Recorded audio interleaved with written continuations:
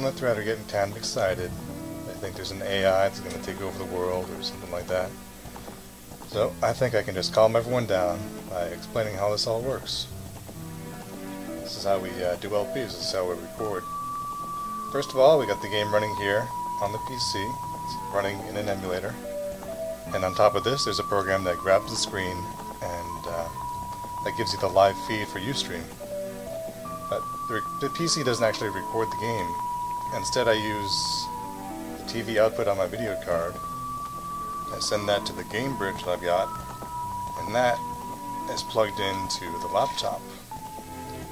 So now we've got the video here on the laptop.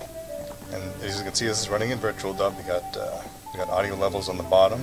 Those are live, so you can see just what the audio levels are like all the time. We've got all these other numbers that are good or bad, depending on what they are.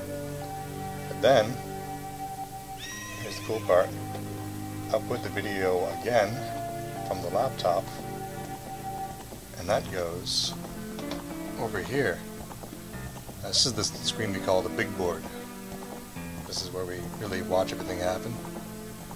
Got all the same virtual dub stats again, so we can keep an eye on those. And then we can just sit back over here, right on the couch, and we watch the game. We got a microphone suspended overhead, right here. So, yeah, it's pretty cool. The laptop, if you're wondering, is so the laptop is called an Acer Aspire 1. It's just no kind of small laptop from Japan they call a netbook. It's because it's kind of small and cheap. So yeah, I've actually got the game running on 3 screens simultaneously, which is, well, something different.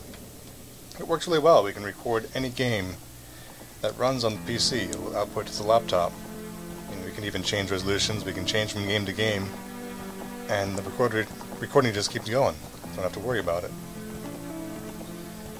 And then we can all watch it there on the big board. And the laptop is actually really good at recording. I mean, a netbook is not a high-end piece of equipment, but I mean, this thing, if I keep the resolution low enough, I can record real-time exvid. It's no problem. This thing's actually...